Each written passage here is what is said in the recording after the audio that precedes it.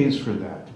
My idea is to use the petroleum bounty that Alberta has been given in a model of stewardship and sustainability, and use the money from that to build and pay for those new and emerging technologies. Almost all of those technologies are at the lab stage or the demonstration stage.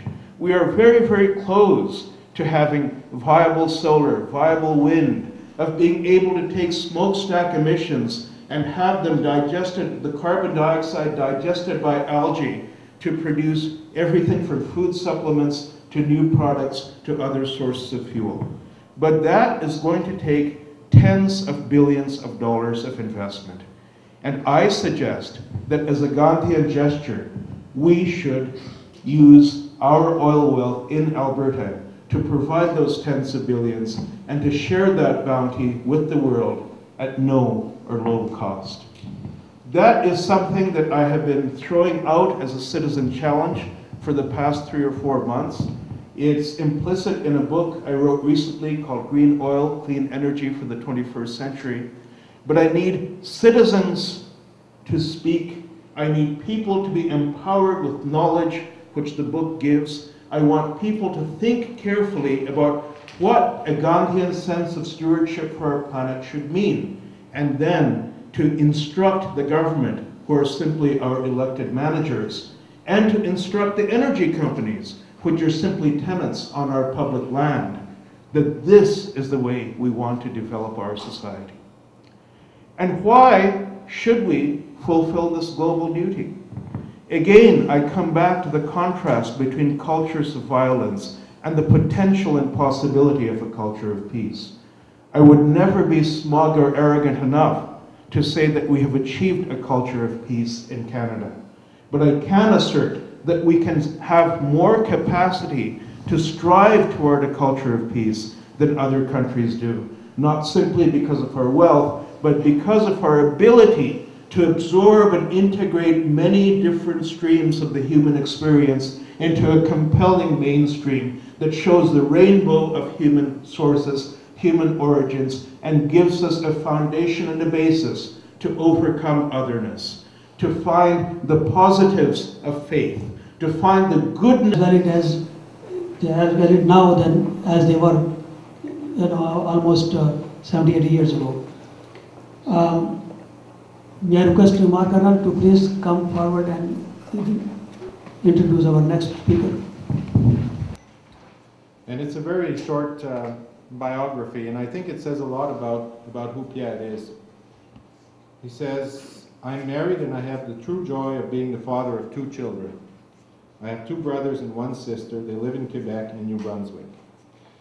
I grew up with my parents on the shores of the St. Lawrence River. Since I was a very young child, I've been surrounded by salt water, waves, sunsets, snow, ice, storms, and even whales. My ancestors came to Canada as early as 1615 with Samuel de Champlain. I grew up in a French Catholic family, and I hope to convey my cultural heritage to my own children. After my secondary education, I completed a degree at the Collège de Rimouski in Humanities and Psychology. Then I moved to Montreal to study at the University du Québec à Montréal, where I graduated with my bachelor's degree in physical education. A few years later, I completed a master's degree in education at the University of Alberta, and Pierre is very close to completing a PhD at the University of Alberta in educational policy. So, without any further introduction, I'd invite my friend and colleague Pierre Rousseau to come and speak to you, please. Wow. Okay, I forgot about this. And my first goal today would be, first of all, not to bring shame to Dean Arnall, because he invited me today, and I'm honored to be here. And if one of you would like to play with the computer, there's a little file called Paulo Freire. If you try to open it, I think it's going to work. If not, it's fine. I'm honored to be here, and I will talk about Paulo Freire, but I want to say a few things before that.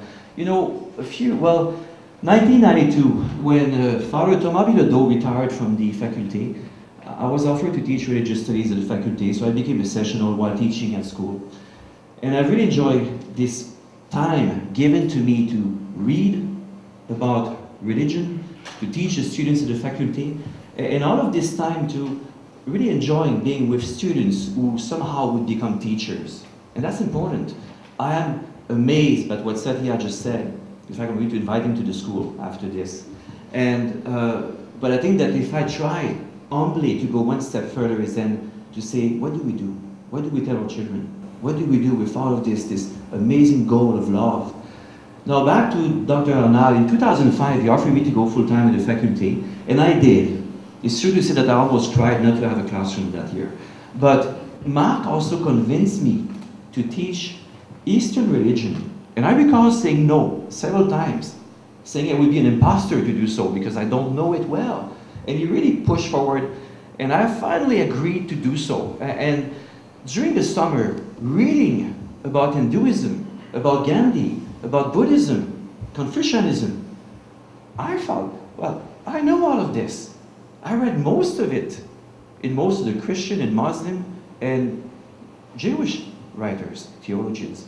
We're all so close together. And again, this has to be the honor I have to be here today. Now back to the conference. My students could tell me I can speak for a very long time, so please, Mark, wave to me if I go after 15 minutes. This picture was done by one of my students, by the way, Carl Kuziak. He drew Paulo Freire when we had a conference here. And I want to say a few things about this because I think that this is very close to what Satya just discussed here. So if you go to the next slide, I think if you just right-click somewhere, yes, very quickly. For the last 3 years in the spring, we had this conference at the school. And this is a youth conference.